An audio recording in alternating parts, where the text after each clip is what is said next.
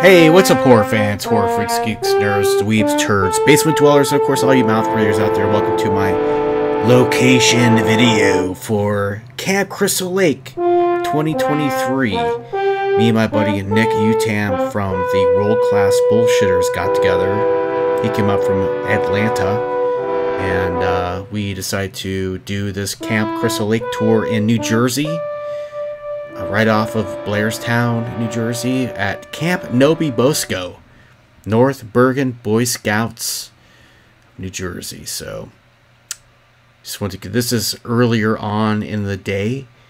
We were hanging out in Blairstown, doing a little sightseeing, and this is right where Annie walks across the bridge.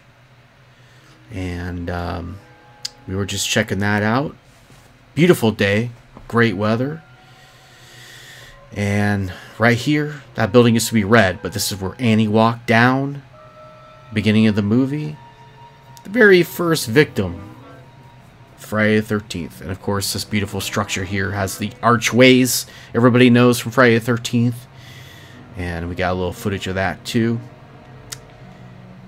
And we walked through, of course, had a good time there. And this is the outside of the diner that Annie goes inside and asks for a ride to Camp Crystal Lake.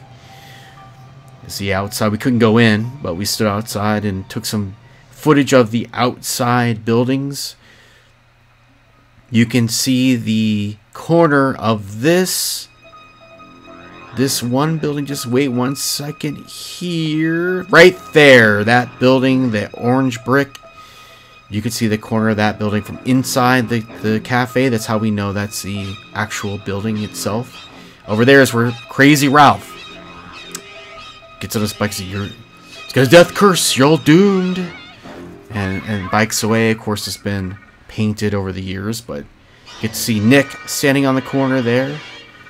And then we went over to the Blairstown Diner to get some lunch, which was delicious.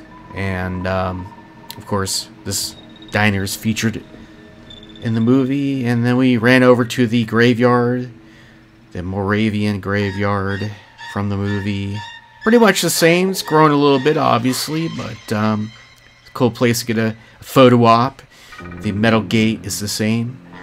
And then we decided to head on over to the actual event. We had to wait in line for about 20 minutes or so. Once we got in, we wanted to take some video of the drive through the woods that you get from the movie as well. And, you know, we were just excited, so we were taking a little footage here. And chit-chatting, bullshitting, what have you. We're driving up to the Camp Nobi Bosco gate, which you see here, which I thought was pretty epic. I love this old school camp style stuff. And I had to get a picture in front of the North Bergen Boy Scouts sign. And then we were parked the car. We got our tickets. We were trekking in with the other Friday the 13th fans. And there were quite a few, and that was a nice experience. We probably walked maybe a quarter mile. It's not that far. It's really small. The camp is actually pretty small itself, so it didn't take too long to trek in. And there's our big, epic sign: North Bergen Boy Scouts of America. And then this is right inside the gate there. Some of the administration cabins and whatnot. Now, some of the scenes from the movie were actually filmed in that cabin right there. I can't remember exactly which ones they told me, but I'm pretty sure there was some stuff filmed in there. And then this great large-scale map of Camp Crystal Lake was pretty cool. So I got a picture of that. And then down here, this is another cabin, but it's got the bathrooms, which were actually really nice, surprisingly. And the gift shop, which had a ton of merch to buy. Expensive, but unique. And then this photo op over here, the Camp Crystal Lake sign. You had Pamela Voorhees' Jeep, and then Crazy Ralph's bike. And there's a Crazy Ralph cosplayer. He looked great. He looked just like him. And of course the old pickup truck as well. If you want to get pictures in front of them, you were free to do so. And if you want to sing Kumbaya, there was a guitar there.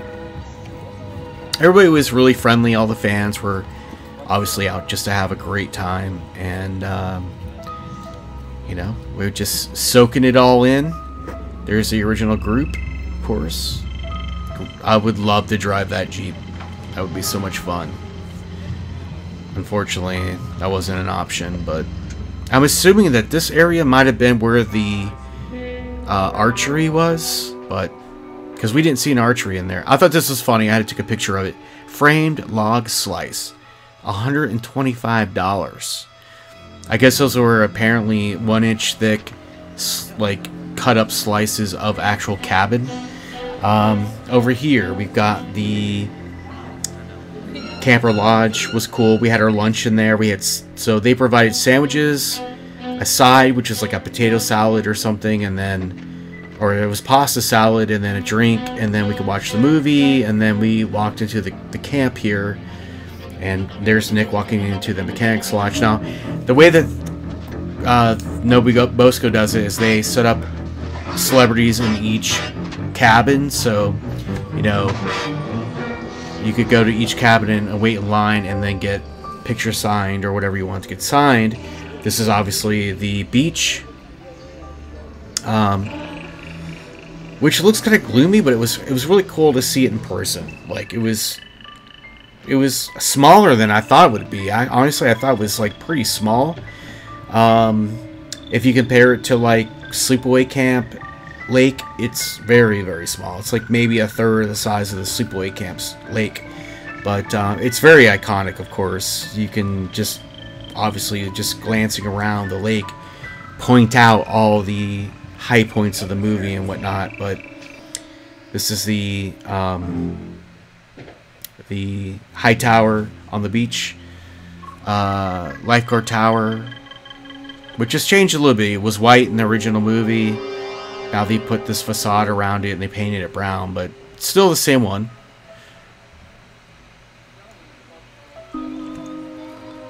And that lodge right there was Harry Manfredini, and that was the first place we stopped off. I was super excited. I wanted to get some stuff signed, and I bought a Friday the 13th Part 3 soundtrack, which he signed for me, which was amazing. And I asked him a couple questions about, you know, basically, I asked him about Sail Away, Tiny Sparrow, because I just thought that song is so cutesy but haunting at the same time. And he told me it was just, they just needed like a Dolly Parton ripoff, because that was the song playing on the radio in the cafe when Annie goes in to get a ride. And then they were like, okay, well, let's just make a copy of that. And that's what they came up with, Sail Away, Tiny Sparrow. Now, I like his version of that. I mean, it's not the same version. It's not the same song. It's different. But I liked what he came up with. And then, of course, they come up with a melody of that at the end of the movie. There's me and Harry together. And then this is outside. Right outside, down on the beach, they were doing... there's Amy Steele and... God, so many people from Part 1, Part 2 there. Went down to do a photo shoot. Doing with shots with the fans was really cool. And then they did this little thing up by the main lodge around the campfire where they were just bullshitting around, and they have a little stuffed what's his name, Muffin over there, and it was just really cool. It was just strange. And then this is the main cabin where they were playing Strip Monopoly and stuff, and this is where Alice Adrian King was, and we got some stuff signed. I got posters signed. Nick's got some stuff signed. It was really cool. She was very friendly. I decided to walk around to the other side of the lake to get a picture, and then this is the lodge where the showers were, where Marcy met her demise, and they built the showers in this space. Or there might have been showers here back in the day. I'm not really sure, but they had a lot of the celebs down here signing, 8x10s and memorabilia and stuff. And then we walked our way out. I got a picture with the sign. Had to do it, of course. And then that's it. Basically, that was our whole day. It was just kind of like we weren't planning to make a video, so we just kind of shot stuff willy-nilly, you know, off the hip, and Nick and I were just trying to enjoy ourselves and, you know, get to know each other a little bit, have some fun, and we really did have a good time. It was a great day.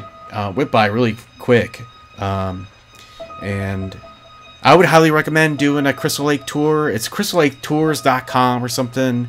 They do a tour, and they also do these reunion things once a year, and that's what we did.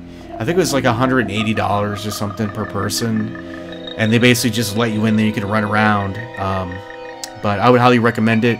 Check it out, and of course, subscribe to the channel, guys. And as always, stay awesome, stay R-rated.